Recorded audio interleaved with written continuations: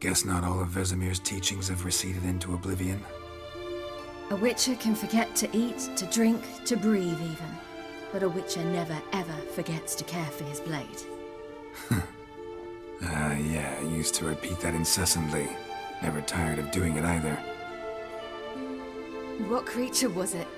Huh? Creature? One that gave you the scar over your left eye. It's new. I don't remember it. Souvenir from the Cockatrice of Spala. Another addition to the collection. Nothing special.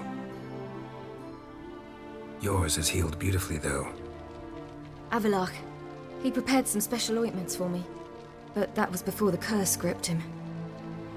Wonder where he is now.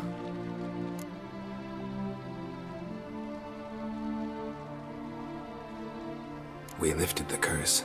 He's at Kaer Morhen, waiting for you. Are you serious? You must be.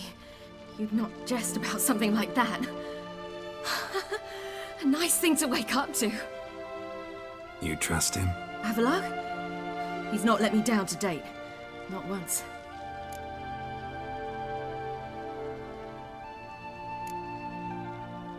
Why exactly is Avallac'h helping you?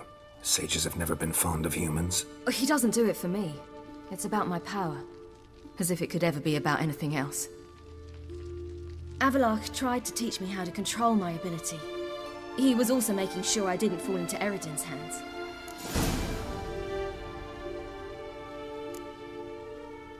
What's Eredin after? What's he want from you? What everyone wants. Control of my powers. His homeworld faces annihilation. Eredin's decided to invade ours. Brilliant, wouldn't you say?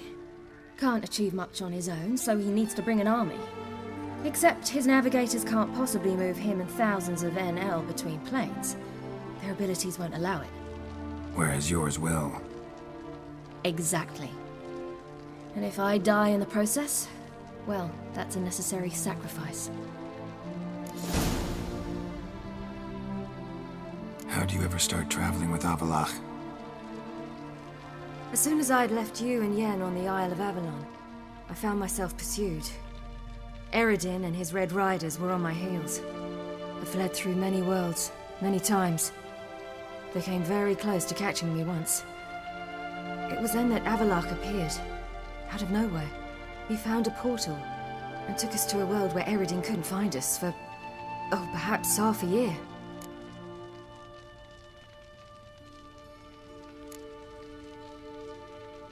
The world where Eredin couldn't find you. What was it like? You wouldn't believe me if I told you. Try me. People there had metal in their heads. Waged war from a distance, using things similar to megascopes. And there were no horses. Everyone had their own flying ship instead. Siri, stop fooling around. Told you wouldn't believe me. We should have stayed there. So why'd you return? I thought the hunt had lost my scent for good. I thought I was safe. Besides, I wanted to find you. You and Yennefer.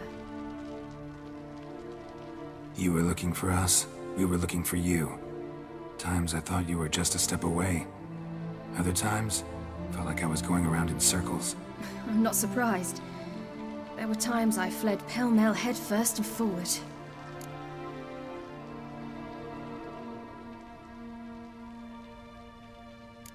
So tell me how it happened, step by step. Eredin located us mere moments after we landed on Ard Skellig.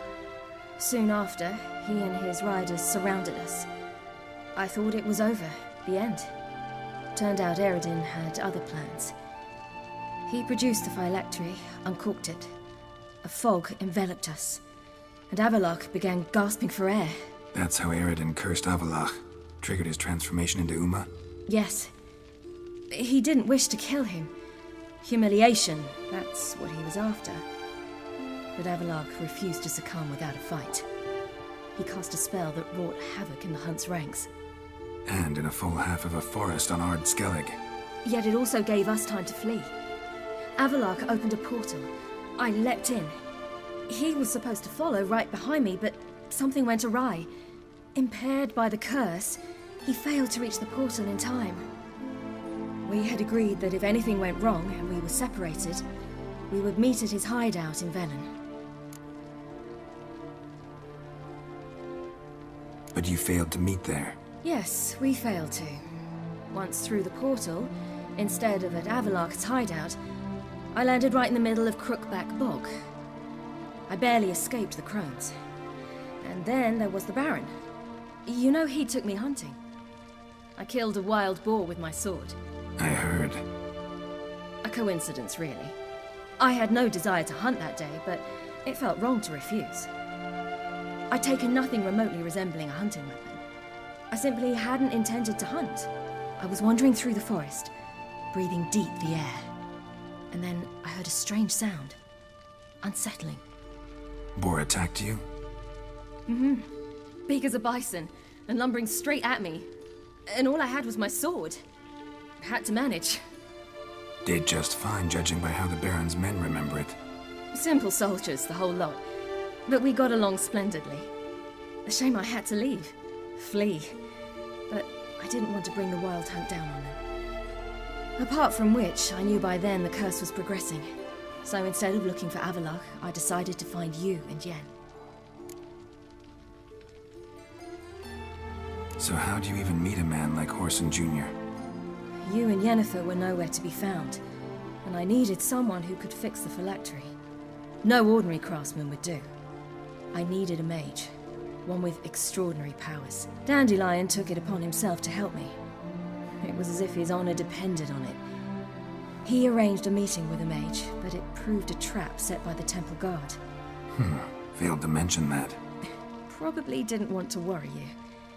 Later, we learned the guard did that sort of thing regularly, in the hope of nabbing anyone who collaborated with mages. We needed to find another way. That was clear. Then Dandelion said he knew a man who owned a piece of Novigrad, as he put it, could do more than others. He was certain to know someone who could fix the phylactery. Horson Jr. Mm-hmm. I suspected it might not be the best idea, but I was desperate. I had no choice. You suspected right. Horson was not the ideal partner in crime. Damned simpleton got it in his head that we cheated him and kidnapped Dudu. Who you promptly freed only to have to flee to Temple Isle. Great idea. We hadn't planned it. Had no time to consider. We just bolted. I didn't even realize the guardsmen were driving me into a trap. Suddenly there I was, and I knew I had to disappear. At once.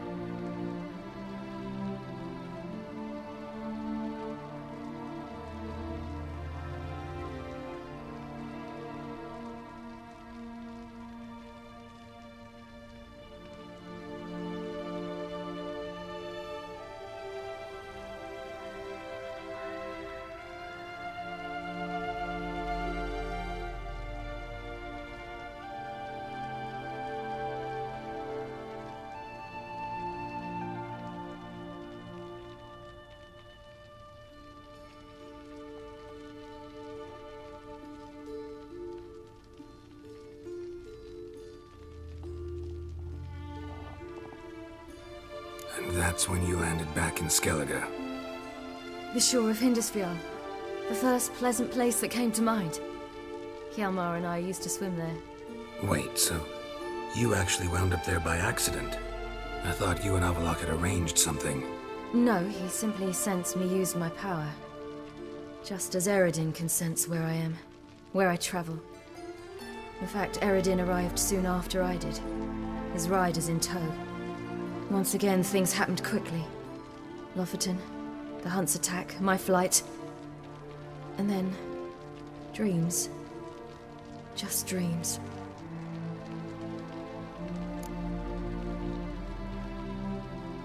What did you dream? I've had nothing but nightmares lately. Pretty horrible. Likewise, for the most part.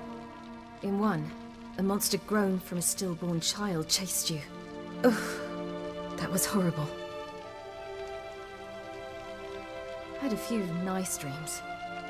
For example, in one we sat around a fire, drinking good wine, and all around people danced and laughed. I like that one a lot better. Me too. But these dreams, and the others, ended in some tower. No matter what I dream, in the end, I would enter a tower. Recognize it? Know where it might be? Not sure. I don't think so. But there was something familiar about it. And something terrifying. The tower was stark and dead. But at the same time, I felt I had to enter it. Did you? No. Dreams all ended with me searching for the entrance. And the last time, instead of the tower, I saw your grizzled face. If not for the scar over your eye, I'd have thought I was still dreaming.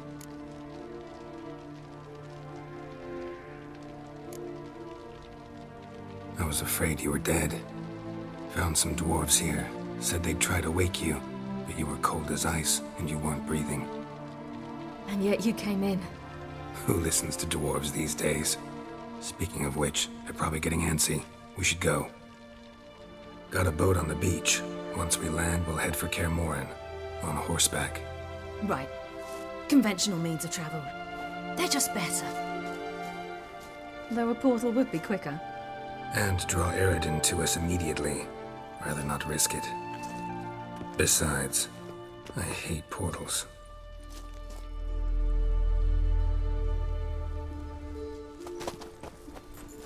Damn.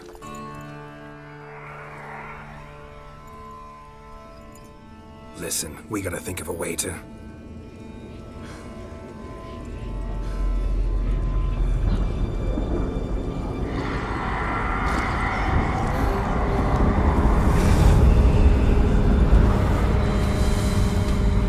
Get us out of here.